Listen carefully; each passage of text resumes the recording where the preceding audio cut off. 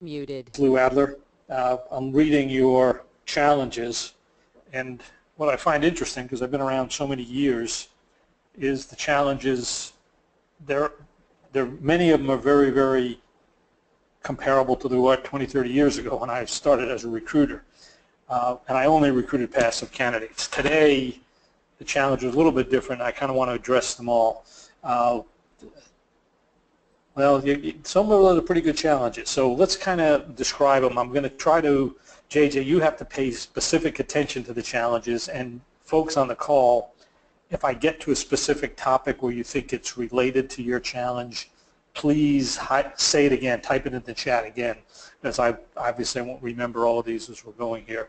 I want to talk about recruiting at the top of the funnel, but we'll talk about recruiting throughout the recruiting funnel as well. And I think some are at the top, some in the middle, some are at the end. So we'll try to address all of those. If you have any questions that are not answered, or you have certain questions about what we do, info@Lou Adler Group is a great way to do it. We will have a handout. I know JJ will, in fact, send a questionnaire or some email after this. I don't know if we actually send the link to the handout, but if we forget, go to louadlergroup.com and contact us and say, hey, I want the handout. Then we'll get you the handout. But I know we have to have you registered, but I guess you can't be listening to this unless you're registered. So here's what we're going to do today. We're going to talk about passive candidates. There's a lot of interactivity. We give away free bonuses and some free training, so free demos, so be aware of that as we pay attention. And if you actually stump me on a question, I've never been stumped before, but if you actually do stump me, I'll give you a signed book. It isn't worth that much. Actually, the book is worth a tremendous amount. Signed book is worth about $1.50. Unsigned, you still can return it to Amazon and get $15 for it. But nonetheless, I'll be happy to sign a book for you. When I go out to clients, and many of you know, we join forces with third-party recruiters. We have some that are certified performance-based hiring partners, and our focus on it is to train companies and hiring managers and recruiters in the methodology of performance-based hiring. Our recruiter partners do fulfillment. And if you're interested in becoming a recruiting partner with us, feel free to info@louadlergroup.com. But the case that I make is that using performance-based hiring at every step in the methodology or the hiring process, you'll actually be able to reach what I call the hiring superfecta, which I call Q. This is the point where quality is in the top 25%, time to fill and cost are as low as possible or as low as needed. Time is definitely short because that's critical. Cost will be lower than, generally speaking, certainly reasonable. It won't have a business impact on you. More important, candidate quality not only high, but candidate satisfaction high, and interviewing accuracy is close to perfect. You will know exactly how well this person will do in your environment. That's the promise. I make this interesting statement is, we get there all the time. I was with about 50, 60 hiring managers the last 2 weeks. We've been there all the time. Every time you promote someone, you're there. It's not unusual. I mean, you might promote someone you don't think is any good, so you promote them because of need. But when you promote someone, you kind of know if they're going to be good. You work with a person 2 to 3 years, or 6 months or a year.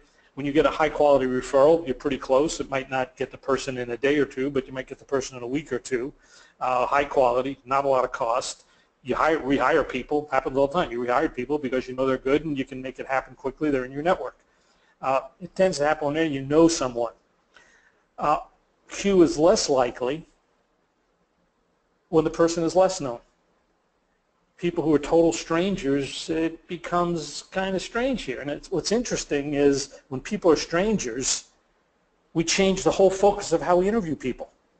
We shift to a skills-based process rather than a performance-based process. So our whole focus when we go into companies is, hey, we're going to use a performance-based process. So I did this last week, and you might have seen this. I think I've shown it on a neat post or a couple of posts. I've put this chart in here. But I just asked, and this has all happened the last 2 weeks, so I just said, think about interviewing accuracy. When you know someone, is interviewing accuracy high or low? I mean, you know the person, so you might promote someone who's clearly a risk, but it's a high interview accuracy. What about a high-quality referral? Pretty high. It's higher, but it's probably less than a known acquaintance, a few unknowns. When you hire strangers, though, it's problematic if they're going to fit. There's just too many variables. But you look at that curve. When you hire strangers, the accuracy of the interview drops off. We all use behavioral interviewing. We use these assessment tests. We don't use behavioral interviewing with acquaintances or referrals, and the accuracy is higher. So you start thinking about, why does this happen? Well, when you start thinking about why it happens, and this X should be, well, it doesn't matter. The X is, excuse me, guys. I'm sorry. I was trying to move that X to where it's supposed to be, but it doesn't matter. The point is, we have this gap there. And it's because when we know somebody, we focus on their performance doing comparable work in the environment we know. We know a lot about the person. When we don't know someone, we start focusing on their skills and experience before they can even get in the game. Then we qualify on their salary and location of company. So we do all this silly kind of stuff with people we don't know. And I'm going to contend, when you're going after passive candidates, you can't do any of that silly stuff. It's a different game. And that's what I want to kind of talk about today, is understanding, hey, how do we get Q? How do we do it with passive candidates? And how do we kind of look at the world of recruiting in a totally different fashion? It's almost redesigning the recruiting process. So now I want to kind of, I don't know if you guys were there. Some of you might have actually been at a greenhouse customer event. It happened, I think it was the first week in June or the last week in May in San Francisco, 700, 800 people there. And Dan, the CEO, opened up the meeting. Greenhouse in ATS, and very good one too, but neither here nor there, opened up the ATS and said, since they've been around, they've processed 13 million applications and made 112,000 hires on their system. I look at that, and people clap that they could process that much information, and they do it very efficiently. I looked at it and said, that's 1%. 1% of the people who actually apply get hired. But it gets worse. And I start digging into numbers with them and some other things. So how it gets worse is 130 million people minimum actually looked at those 13 million applications. So only at most 10% applied. But it even gets worse than that, because of the 112,000 people that were hired, 15% actually applied directly, was their primary means of getting in. 45% were direct source, meaning they went out, some recruiter went out and tried to find them and hire them, and 40% were referrals.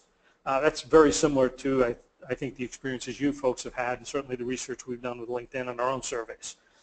So the question I ask people when I show this chart, I says, and you guys could answer this as well, and you'll see where I'm going here from a passive candidate perspective. Does the quality of people you naturally attract just through your branding and some people, you have a great employer brand, you attract better people, but just the people who naturally attract to your company without doing a lot of work represent the best people in the field?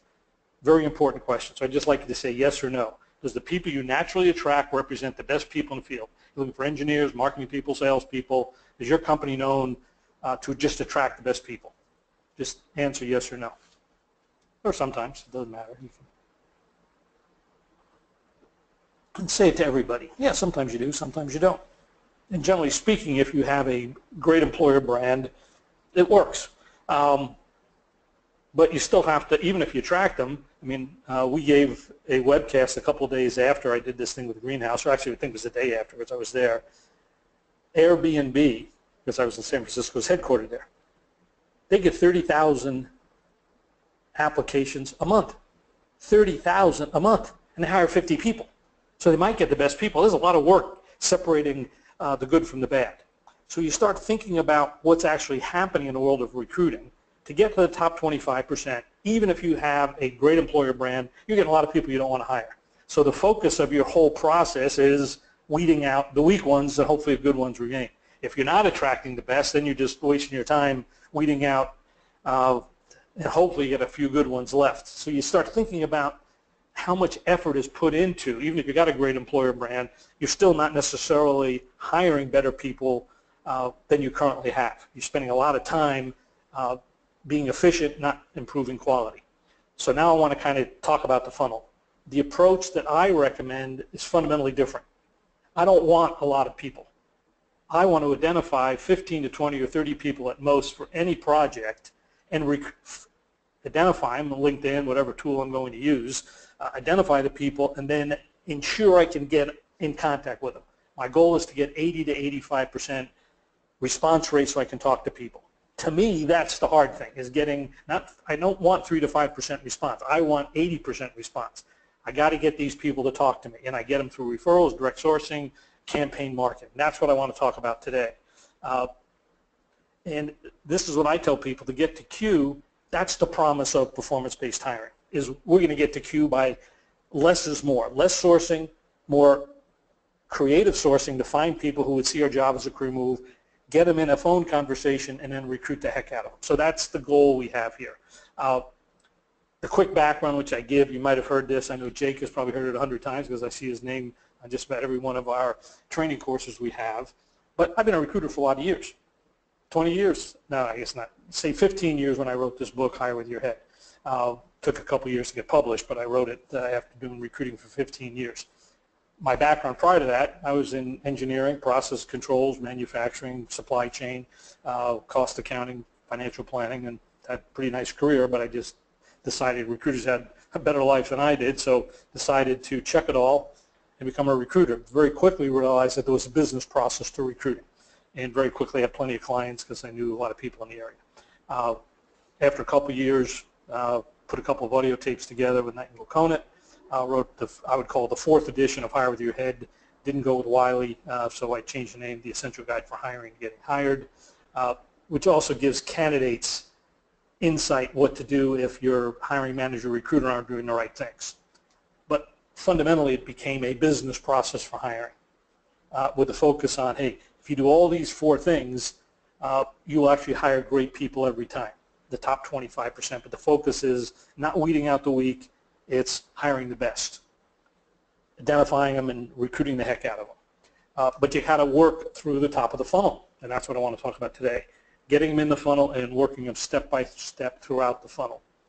And I want to kind of get very quickly to the tactics of how you do it and answer some of your questions. And I actually prefer to deal with some of your questions, and once I present this, I'll go back and see if I can find a couple of interesting challenges. And JJ, if you want to cut and paste some challenges in there you think are relevant to everybody, feel free to do it in the chat area.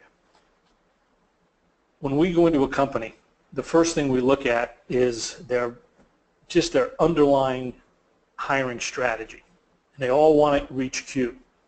But I basically say the problem with getting to Q is that 95% of companies we deal with, even those that have a good employer brand, have a hiring process that's designed fundamentally backwards. Here's what I mean. So we do a quick audit. So let me just ask you this. For your jobs that are your most critical positions, is there a surplus of the best people, or is there a scarcity? I mean, if you got such a great brand, you are attracting A-level talent, then your answer is surplus. If in your position you're not attracting the best people, you're in a scarcity situation, or there's a high demand for these people, you're in scarcity. So what are you in this? Is your situation for your most critical positions, you have surplus or your scarcity?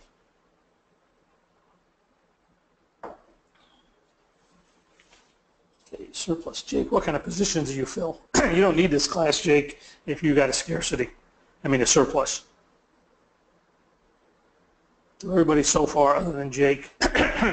I'm so choked up, I can't, nobody's ever said that. So we got most everybody says scarcity. So here's the problem.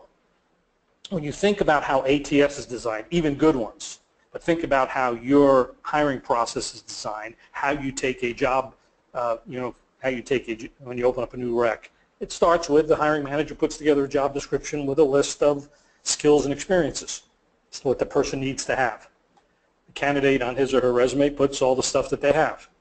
We then have a bunch of people who, there are a bunch of systems who determine, hey, to get in the game, you have to have what we want. And there's a lot of mixing and matching, and some very sophisticated artificial intelligence doing a better and better job of matching that. In my mind, it's fundamentally, who cares? It's the wrong way to do it. However, that's the way a process goes, from left to right. The second box is the getting. I'm doing a couple searches right now with a couple of recruiting partners, and candidates, and I think, and this is one question I will ask, is candidates always ask, what's the comp? You guys, Jack, sorry, Jake. I'm sorry. I apologize that. I've seen you 100 times there, and I've called you Jake for 100 times, so probably still will. Neither here nor there. when you get a candidate on the phone, and we're doing it right now, we're talking to passive candidates right now. First question, what's the comp, what's the location, what's the salary? They all want to know what they get. And we already know that these people are good, but even people who you look are good, it's the first question. We negotiate the job, the title, everything before we even have a conversation about the job and title. It's like you can't go to a department store, or you can't even look on Amazon at stuff that you can't afford. No, you can't see this product because you don't have enough money in a budget. Your credit card is maxed out. Whatever it is, it's silly. But that's the way we do it, having and getting. The next step is if you actually do get past that, your salary ranges are right, location's right, you have a conversation about, you box check the person's skills, but then you start having a discussion about the doing, what the actual job really is. And if you ask a candidate why they took a job, a passive candidate, they'll say it's because I want to do this work and I can see what I can become. But we eliminate so many people who can actually do that work before we even get to the conversation about that work, because we have a surplus mentality. We weed out the weak based on stuff that doesn't matter. What matters is, can a person do this work? And I make the statement, if the person can do the work, they have exactly the skills they need. How can they do the work otherwise? And some people need a lot more skills or a lot more years of experience, and some people, the high potential people, need less. So we lose out all the high potential people who can do 5 years worth of work with 2 years experience. I mean, who would want to lose those people? Who would want to lose a person who could get 5 years worth of work done in 2 years experience? Everybody who got promoted is in that category. Everybody gets assigned a bigger project quickly because they can handle bigger projects, gets those assignments, and you exclude them out because you're using criteria that doesn't predict performance. So our whole focus is a scarcity approach. Let's advertise what people can do and become. Let's get them excited about it. Now, this requires a couple of shifts. When you talk to the hiring manager, you got to get the hiring manager to define the work as a series of performance objectives. When you talk to a candidate, you got to get the candidate off this idea of what they get. So somebody asked me the question, how do you deal with compensation? I don't know who it was, but if you can put your name in real quickly, I'll just use this as a role play. I'm not going to make you talk, but somebody said, well, let me ask everybody. If you ever have a problem when talking with someone about compensation, where your compensation budget isn't high enough to attract the person, and you immediately shift into trying to get a network. Ever have that problem? Yes or no? I mean, that's why. So Lily said it first. So let's assume I call Lily up. I'm approaching Lily. I find her name on LinkedIn. She looks like a great candidate. I send a series of emails. She responds. But the first question is, Lily, the email sounded good, but before we get serious, what's the compensation? But before Lily could say that, I opened up with this comment. I said, Lily, if the situation I'm involved with made clear career sense, would you be at least open to discuss it for 5 or 10 minutes? So Lily says, yes, but what's the compensation? Which pretty much happens. But here's what I said. Lily, it really doesn't matter what we pay you if this job doesn't represent a career move. Let's first see if it represents a career move, then we'll see if the pay can work. Because if it doesn't represent a career move, and that'll only take 5 or 10 minutes. That's how you put compensation in the parking lot. I'm going to mention that again, give you some other ideas on how to recruit at the top of the funnel, but that's how you get compensation in the parking lot at the top of the funnel. And I'm going to actually say the first 5 minutes of your first phone call is absolutely critical to recruiting passive candidates. Whoever talks to that passive candidate first is the tipping point.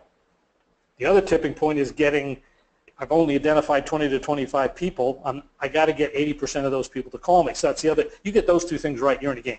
Recruiting is really not hard. If you know what the person's got to do, what people have to become, what's hard now is since everybody has LinkedIn, nobody wants to talk to you. If you get them to talk to you, there are some recruiting skills you need to know, but getting to talk to you to me, is the hardest part. When I get people on the phone, I can recruit them or I can network with them. Getting to talk to me is, and I got to be pretty creative doing that. So, but here's the fundamental concept that I basically say. You can't use a talent surplus process when a talent surplus doesn't exist. And so many companies do it. So fundamentally, if I just had to say the fundamental rule is, hey, if you're in a surplus situation or a scarcity situation, you can't use a surplus process. You got to use a right to left process, not a left to right. And if you look at your job descriptions, and if your job descriptions emphasize skills, experiences, you have the wrong process. If they emphasize what the person can do and become, and it's a challenging title and it's exciting, you have the right process. And if your hiring manager is willing to talk to people who can do the work but have less skills, you have the right process. So that's what I want to talk about today. So this is fundamental. You will not hire a single passive candidate. That's not true. The only passive candidate you'll be able to hire if you use a left-to-right process are those who are top performers, who have an economic need to apply, or something happened with their company. We're doing one search for a lead generation director. Talked to the recruiter last night. He was telling me, he said, I found this one guy. His company just moved. I don't know where they moved, but they moved from over there, the Northeast, down to, I think, the Southwest. He got an offer, didn't want to go with him, so now he's looking. He looks like an A-level candidate. We just lucked out in finding him. I do know we have to move fast, though, but that was a high, he's probably not a passive candidate. He just actually, we asked him, how long you've been looking? He said Monday. So we just purely lucked out to some degree of finding him, but now I'm telling my client, we got to move quickly with this guy. We got a great candidate. Unfortunately, he's the first candidate we found, but nonetheless, we got to move fast. But those are the things that happen when you're in the recruiting business. So here's performance-based hiring in a nutshell. I don't want to spend a lot of time on it. I want to get into details. After about 5 or 6 years in the recruiting business, I had 2 other people working with me, and we created our own firm. We really looked at, we had about 70 or 80 people who were clearly top 10, top 15%. There was no question. They got promoted. They started using us, high standards. We started benchmarking. How we had 80 or 90 people. We said, okay, what were the circumstances? How did we get these people hired? What was the circumstances? And eventually, by benchmarking these people and then refining it over 10 years, it became the performance-based hiring business process. We didn't call it that initially. I don't know what we called it initially, but we definitely benchmarked best practices. And it was an expert system, meaning we benchmarked what the best people did. Other ways of doing it, a great employer brand that attracts the top 5 or 10%, another way to do it, but our clients never had, they didn't need to pay recruiters. So we never had companies with best employer brands. They just had high standards of performance. But this is what it became. If you want to hire a great person, every single one, it was a great career job for them. That was the number one. It was a career. What they could do and become was very clear. So when we started taking assignment with managers, hey, what does this person can do? What can they need to become? And we asked the manager, hey, let's put the skills-based job description in the parking lot. What does the person need to do and become? The best people, we made 1,500 placements in about 15, 17 years. I don't think maybe 5% applied to a post. It wasn't a job post. It was an ad in the paper somewhere. I don't even know if we did those, but they were all referrals and direct sourcing. We just found names. We figured anyway we had breaked out companies and started calling people, but direct sourcing and referrals. And we had to convince them that it wasn't about the money, it was about the career move. Pretty true today, although how you get these people is different. We also, I don't know if you guys have this problem, but, and I know we have some hiring managers here, but I'll ask hiring managers and recruiters and anybody else who's on the interviewing team. Has anyone who has a significant career decision who can influence who gets hired, has that person ever blown the interview, misjudged the candidate? Has that ever happened? Where a good candidate got excluded because of some silly reason, too tall, too short, a little bit nervous, whatever. Didn't look exactly right, didn't have the right school. Has any of those things ever happened? I've been shown almost always, right? It happens all the time. Well, so now I go back to my background. My background was in manufacturing aerospace, manufacturing high tech. It was in the first handheld consumer electronics business, manufacturing automotive parts, big high scale axles, brakes, transmissions, and as well as automotive accessories. So my whole background has been in manufacturing. And the big thing to manufacturing is yield. Well, so now I get into, and so you build business processes to maximize yield, minimize scrap. Well, as far as I was concerned, having a good person not get the job meant I had to do the search over again. So I said, I got to become a good interviewer. And literally took me 5 years. I was not a good interviewer to begin with. I became relentless. I at the same time also gave a 1-year guarantee. But I got evidence. That became our performance-based interview. I do not lose candidates anymore because somebody blew the interview. We train hiring managers around that. We train recruiters around that process. You have to have evidence to prove your candidate's good, even if they don't make the greatest first impression, even if they're a little bit nervous. But if they're hot performers, you got to present them. And if they can meet the performance requirements of the job, you got to present them. If they're passive candidates, you got to present them. And you got to close the deal. And I guarantee you'd say yes to this. Do you ever lose people because not enough money in the budget? Ever lose people because there's not enough money in the budget?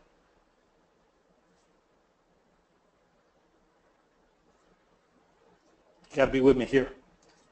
Yeah, sometimes we do. I'm going to say you lose a lot of them because you didn't even talk to them at the beginning. Person, you had 110 in the budget and they wanted 130, said, sorry, I can't pursue it. We're going to talk about that, Sean. Good question. I think that's an excellent question. So let me kind of show you how to do it. So let's kind of, here's my philosophy though. So let's assume I was calling Sean. So let's assume I asked Sean, Sean, would you open Explorer situation is clearly superior to what you're doing today? Sean says yes. He said, well, what's the compensation? And I say, Sean, it doesn't really matter what the compensation is if it's not a career move. Let's first see if it's a career move, and then we'll figure out if the compensation works. Then Sean says, okay, what's a career move? I said, Sean, for this to be a career move, I have to give you a 30% increase. You know, that's okay. But I say, but don't get too excited, Sean. It's not about money. It's about career growth. I've got to get 30, for this to be a career move, and if I can't figure it out in 5 or 10 minutes, career move's got to have job stretch, job growth, increased job impact, and a better mix of work you find more satisfying. That's going to take some time to do that. What I'd like to do is have a very short conversation to see if we're even in the game. I've got to, so my whole focus when I talk to candidates is to give them a career move based on this 30% solution. Therefore, I don't have to worry about the budget as much. What I try to do is the budget compensation is a negotiable item. I want to put it at the end of the process. But I start right away by telling people, hey, this decision's about career growth, not about compensation max. We'll try to get you both, but the more important one is, and I'm going to give you a tool, I think I'm going to give you a tool today on how to address that issue. Well, we're going to get to that in a moment, Sean. I'm sure people will do this. I'm going to give you some ideas on how to do stuff. You don't have to, I mean, they'll be similar or different, but we have a process that goes through every one of these steps. And here's the process I do. First, this is how I develop my sourcing strategy.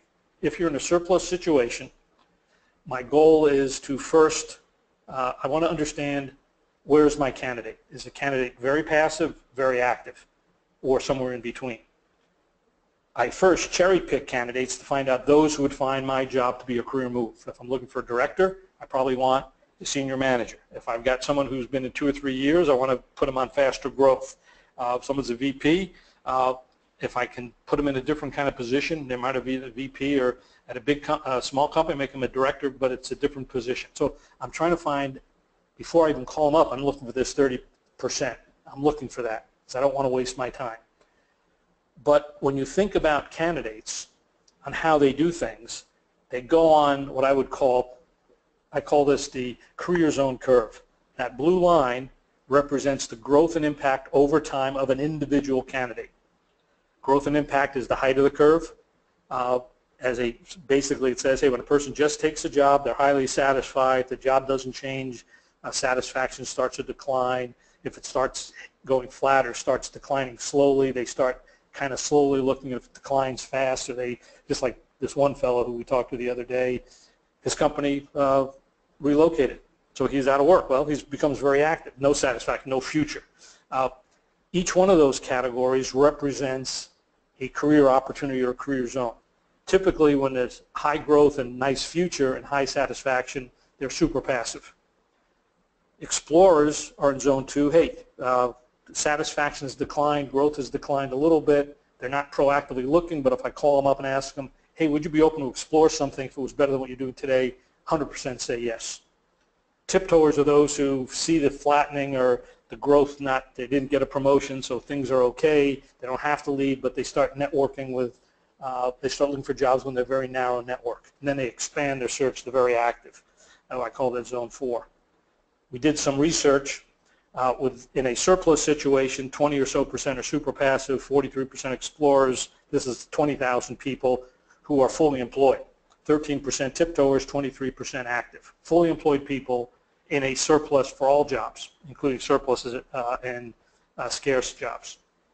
Then we went through and said, okay, let's cherry pick within that 20,000. Let's pick the more high demand jobs, managers and directors and STEM-based jobs. Only 5% of those indicated they were very active. We asked people, what's your job hunting status or what's your job? 5% of high demand jobs were active, 20% were tiptoers, 50% were explorers, 25% super passive. So it's interesting. just kind of breaking out the narrow. However, to go after super passive people, you better have an extraordinary job. To go after the explorers has to be significant. You got to just slow the rate of growth or increase the rate of satisfaction. Tiptoers starting to look, they need a much better job, at least the top 25%, and they just need, the very active need a somewhat better job. This leads to what I call my 20-20, my 40-40-20 sourcing plan. 40% on networking to get the super passives and the explorers, 40% on direct sourcing, email, Boolean, and 20% on very creative advertising. So this is kind of where we're going here. It sets my strategy up. Yeah, I've used this. Sean says the graph is accurate. I've been using this graph since my first job, my first management job, which is when none of you were born. When I had my first management job, I'm absolutely guarantee that. I was a manager of financial or capital budgeting for a big automotive company, making truck axles and brakes and stuff like that worldwide, 15 plants around the world. And I was 3 days after becoming a manager, I was put on the MBA corporate recruitment program, and we were competing with the IBM, and this graph was a way to say, hey, at our company, even though you're making axles, you'll be on a better curve, faster curve. So I've been using it for 40 years. It's still true today. But it does set the strategy for us. So here's what I want to say. Now I want to kind of lay the stage here and kind of see if we can get into some practical aspects of the program here. When you think about it, there are two talent markets. One market that has, and I'm going to say it, maybe it's a total 15 to 20% or 5 to 20% in size. These are the active candidates. And they tend to turn over a lot. They look for jobs a little bit differently. They turn over a lot. And then they have the other market, which is 80 to 90, 95%, which are truly passive candidates. And again, I go back to, if you have to implement if you want to go after the 80 to 95% passive, you have to implement a scarcity strategy to get to top 25%. It's silly. If you're going after passive candidates, go after the best of the passive candidates. The difference is, in a surplus situation, you weed out the weak. In a scarcity strategy, you attract the best. Surplus is transactional. Scarcity is, if I'm only going after 20 to 25 people, it's consultative. I got to convince the Seans of the world that this job really does offer me a 30% increase. It doesn't happen overnight. It takes hours spread over weeks to do it. My first conversation is I got to get them in the conversation. I don't even screen people on skills and experience. I screen them on performance. Hey, can this person do this job? I don't advertise ill-defined jobs. I advertise career opportunities. Hey, this is pretty compelling. I'm less focused on cost and efficiency and more focused on ROI and quality. It turns out the process, however, I can be just as efficient and just as costly by focusing on fewer people and spending more time with fewer people. So I get all the benefits of the active, but I also get this bigger benefit, which is I'm going after the top 25%. I presented this concept to a group of, they're hiring 15 engineers. They said, Lou, we'll give you all 15 engineering assignments, and this is where I'm starting to merge our activities with some search firms, is we'll take all 15, we're going to charge you the same as a search firm would, but we're going to get to the top 25%, and we're going to train all your managers in performance-based hiring.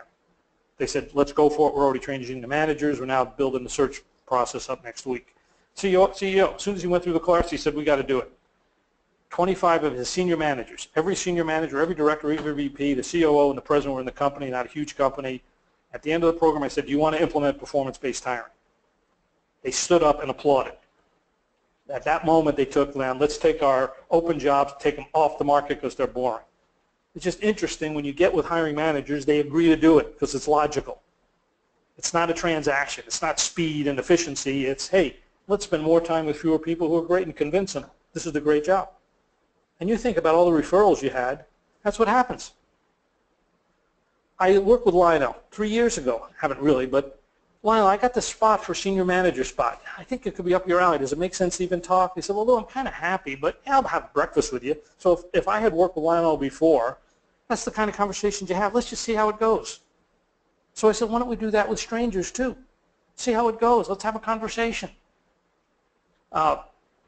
So this is the metaphor I want to, and this is, if I just leave this metaphor with you, you'll understand where we're going. You know, Jim Collins has this thing about put the best people on the bus.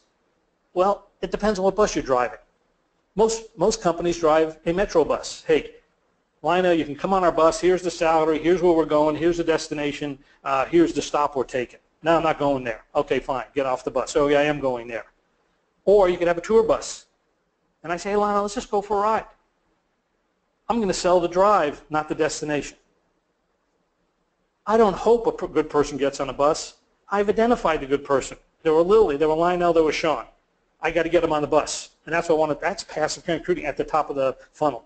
Finding their names is the good person. And sourcing is critical. But it's not a lot of sourcing. It's narrowing it down to get people who would find this job as a career move. Then I got to get them on the bus and I've got to recruit them. And it's going to be a couple bus rides here to go from A to B or A to Z. It's not going from, it's probably A to B to Z to F to G and then back to F again. Well, I'll go for a bus ride if I have to. But it really is a different approach. I don't hope a good person gets on a bus. I put them on the bus. That's a different philosophy of recruiting at the top of the funnel. Okay, so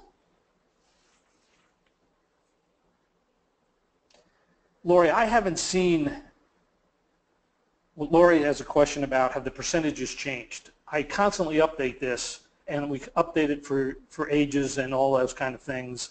I think what I've seen happen is that because there's less loyalty with a company, they can find growth more easily.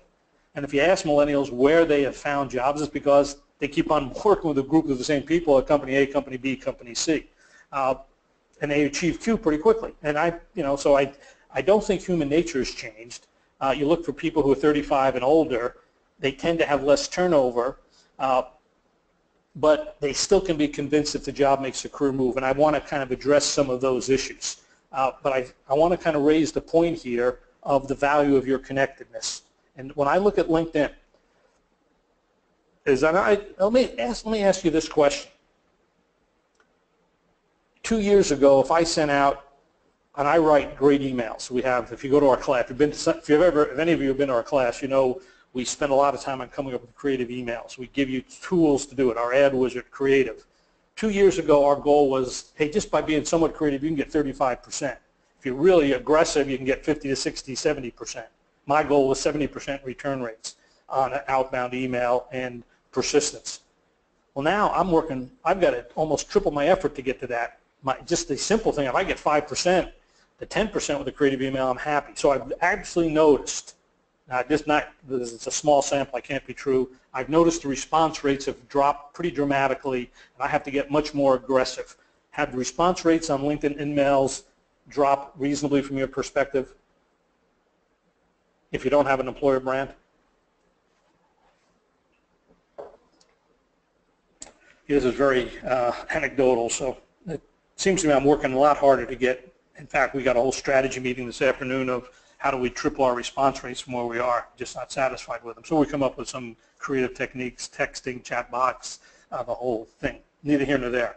But I want you to do when you think about if you look at LinkedIn as a network of 435 million people, meaning they're all interconnected and every one of you has connections and I have connections and we're all interconnected somehow, as opposed to a database of 430 million people, how you recruit them changes. First off, we have our first degree connections. If they're reasonable and you know them, you can contact them and 100% of them should call you back right away. You know, if you're cherry picking, don't just abuse them, but they're they're your acquaintances. And in the olden days, I had a Rolodex of CPAs and manufacturing people that was pretty extensive. I called them up. I could pretty much get every 100% to call me back, and because I knew how to get referrals, I could get some pretty hot quality referrals. And by mentioning the name of the referral, they'd usually call me back, and I only called people back who were high quality. So I would I'd ask who is the best person you know doing supply chain management using SAP platform. They were not looking at that. I don't care if they're looking at it, just give me their name, and I would get names. So I tended to only work with first and second degree acquaintances. First degree direct acquaintance, second degree referral. Then you look at LinkedIn, you got a bunch of strangers, and you have to cold call them, and you have to pester them, but it's not as effective. So I kind of want to just make a statement here. Just put in chat as quickly as you possibly can, but don't do it until I tell you. I want 3 things. Put in the best person you've ever worked with, The best person, I don't care if they're looking or not, if they're your boss, or the best hiring manager, your best candidate you've ever placed, the best person you ever worked with, put their initials, their first name, their title, and why they're the best. Just put that in chat very quickly. Best person whom you know in any field, but put their title and why. 30 seconds. You're going to ask this question the next time you're talking to a candidate. That's why I want you to do it the same way. Quickly as you can. Doesn't have to be accurate, but just think about a great person, title, and why. Why, though. Put the why. 3 things. Name, title, why. Name, title, why. Name, title, why. Why, great. I know they're great. Karen, thank you.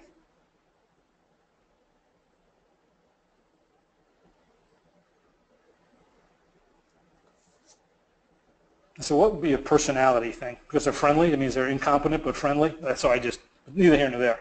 And I think somebody said hardest worker, and you got it. Okay, now I want to ask you another question. Yes or no? Would the person call me back and just have at least an open discussion if I mention your name?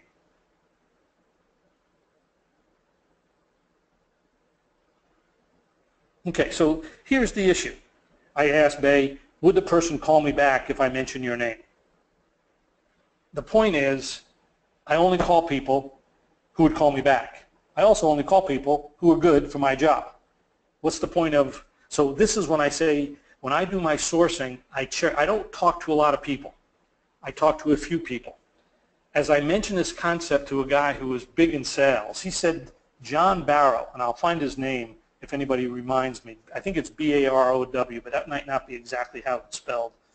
John Barrow has a sales course on training salespeople to not look at a lot of people. Spend all of your lead generation finding people who would absolutely want to buy your product. Do your needs analysis ahead of time, and then aggressively go after to get 50 to 60% of those people. So very, very selective on whom you go after. Most recruiters go after a lot of people. So when I was mentioning this, there was a bunch of salespeople who said, that's exactly what this guy said. Never thought about doing it for recruiting. So Sean's doing the same thing. But here's the reason. They call you back. Acquaintances call you back. I had one for this search assignment. I told you I have a search assignment for this director of lead generation. Well, there's one person I would work with in New York who is a woman. She's a world-class woman.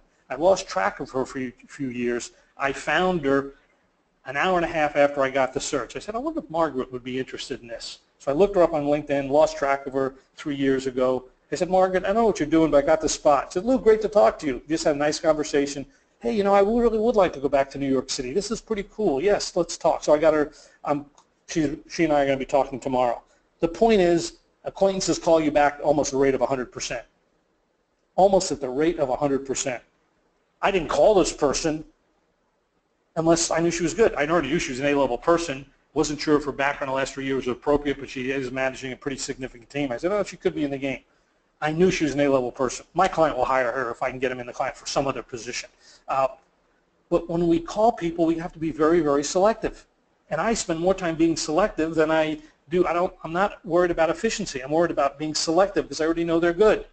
And then I ask the yes question, which is the killer.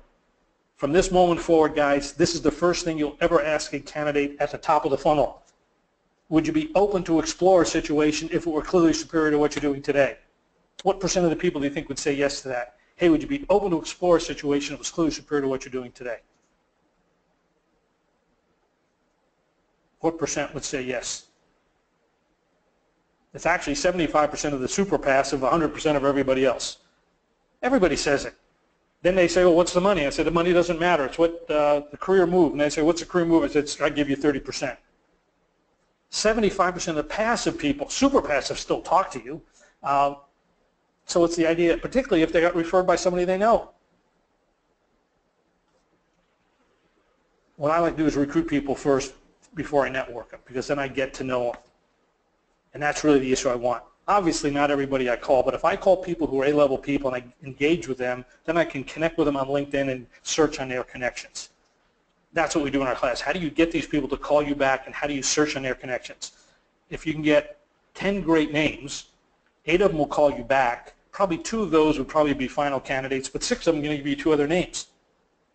So now you've got 18 names. So you don't have to, it's about getting networking referrals. That's the game. Yeah, and I think, Sean, it's about building but it's building relationships with people you want to build relationships with who either know your candidate, who are your candidate, and who are in the A-level class. I only like to deal with A-level people. I don't need to talk to anybody who's not going to get hired. No reason. That's a waste of time. I do not, and I focus on not wasting my time when I take a search assignment. So here's the key, though, to pull this off. To create the 30%, to get the person as a career move, I've got to know the job, and I've got to get the hiring manager to, this is a question on hiring managers. If I can't get the hiring manager to agree to this, it all falls apart. All falls apart. So now I'm going to go back to my first search assignment. The day I became a recruiter, the week before I became a recruiter, I was running a company with 300 people. I was on a good track. I was offered the general manager, president, or senior vice president of another division. They didn't want me to leave. I hated the group president, though. I hated the guy. I mean, it's 40 years. I still don't like the guy. I would have stayed there. But these recruiters I was using had a great life. I was working 80 hours a week. They were working 40. They were making 5 times as much money as I was. I said, I got to be a recruiter, and I was doing okay. But the first job I had, because I was in the automotive industry, as I knew a president of a company, was making hot rod wheels. And I just called him up before. I said, hey, Mike, I'm going to do this. He thought it was stupid, too. I said, probably is. But he said, well, if you become it, I'm looking for a plant manager. So the second day I became a recruiter, I already had that one assignment. Didn't use a job description. I said, let's walk through your plant. I had no problem walking through the plant. Big, giant chrome line, probably 50,000 square foot manufacturing facility, walked through every part of the facility. The chrome line was dirty. I said, Mike, this is junk. You're producing crap here. We got to fix this up. Why do you have raw material next to finished goods here? We got to relocate. We got to realign this whole plant here. How are you tracking this stuff? Where's your labor performance? Why do you got 48 people sitting over here doing nothing? 3 purple grinding and shining equipment. You got 47 people sitting around playing with them thumbs. Walk through the plant. 45 minutes later, I'll find a plant manager who can fix that. 3 weeks later, I made a placement. I have never, ever, ever once used a job description listing skills. I always ask, well, first off, having those skills doesn't mean the person's going to achieve Q. I said, what would the person need to do to be a top performer? And every single job in the world is just what I did. I walked through the plant. I looked at financial statements. I looked at marketing. Hey, you got to launch a product. You got to build, design a circuit. Then I asked a manager. I remember this. I was at Broadcom. And I know Broadcom, well, I found out later that's what they were doing it for. Broadcom was making the first iPhone chip. And in the job posting, it said, must have 10 years experience to do all the state-of-the-art stuff. They didn't tell me what the company was at the time, so it was pretty hush-hush. But nonetheless, I said, well, this job description is probably the one you're looking at. Senior Director of Engineering. What if I had a 5-year person who was brilliant and could design a chip to do all this stuff? Would you even want to see him? He said, I'll hire him this afternoon. I said, you never will, because it says you must have 10 years experience. Why don't you define the design of the chip as being the requirement? What do you mean? I said, yes, you need a person to design a chip that can perform these kind of characteristics in this kind of level thing, and I got to get it done in 6 months. That's what you should advertise. That's going to excite people. And prove if they can design that chip, that becomes a criteria for success, not the 10 years. Every single company that does it hires better people by focusing on what the person needs to do. And when they see what they can do, that's the challenge. Why would a top person want this job? If you're not an employer of choice or great employer brand, you've got to prove it in your job descriptions, the employee value proposition, what they can do and become. This is how you reverse. This is the strategy. Let's define work based on what the person can do and become, not with the skills they have. The proof is they got to be able to do it. I won't compromise on the work. They have to do the work. They got to design a circuit. Perfectly fine with that. If they can't design a circuit, they don't deserve the job. But if they can do that, we're in the game. And then when I talk to somebody, let's assume it's Aaron. Aaron's a circuit designer. I got to get you 30%. I got to get you 30%. Now I got you in the game. I got you in the first, almost on the bus. What's the career move? Let's not, I got to get you 30% in terms of job stretch, job impact, job satisfaction, and job growth. And what I do is I use the bus ride to figure out where this candidate is in their current job. That's the lower part of this curve. Then I say, hey, Aaron, I think we might have 30% here. I think the job's a little bit bigger. We've got 2 or 3 people more in the department. The impact is clear. I mean, you're going to be driving, you're going to be leading the whole launch of the whole new product line. It appears that we're going to be doing a lot more the work you like to do, which is competitive analysis and dealing with managing and developing people, and it's clear that you've been growing 3 to 5% a year, you're going to be on a rocket ship on this one.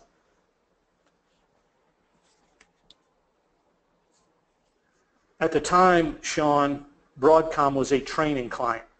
So Broadcom was a company we trained at 10 years ago. You could not hire anybody at Broadcom unless you went through our performance-based hiring methodology and program.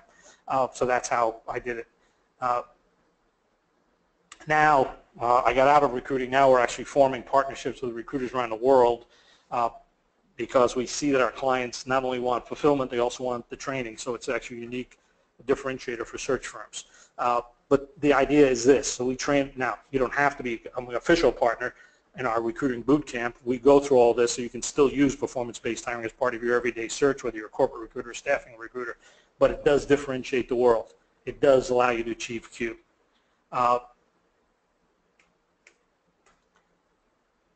going to skip this part. I want to so let me kind of do this. Here's just the job posting, and then I want to just open it up. We have a few minutes. I just want to answer any other questions we have here. This is actual real search I did do. We combined it with a client that was doing it. It was a huge search. No, it was a huge search, a big search, certainly 200K plus search for a VPHR in a terrible, terrible, terrible location. Now this one I got I did on LinkedIn probably 3 years ago, found 25 people on LinkedIn who I thought who would see the job, even though it was a terrible location. It was in the Midwest. There was nobody within 100 miles or 50 miles. But I found 25 people, and I made this, and I got every single candidate. I got 80. Just sent the email out twice, and I got, I think, 80% of the people talked to me. Why did this work?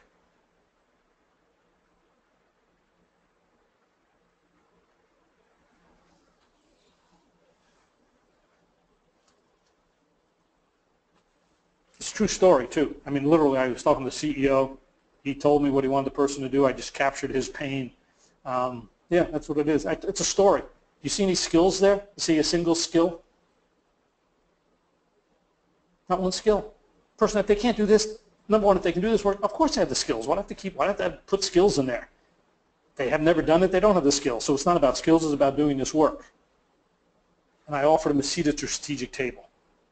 And people who could see that this was a company that was a $300 to $100 million company, was doubling about 600 million in 3 years, hot company, terrible location, put a great person in. You got them off this posting.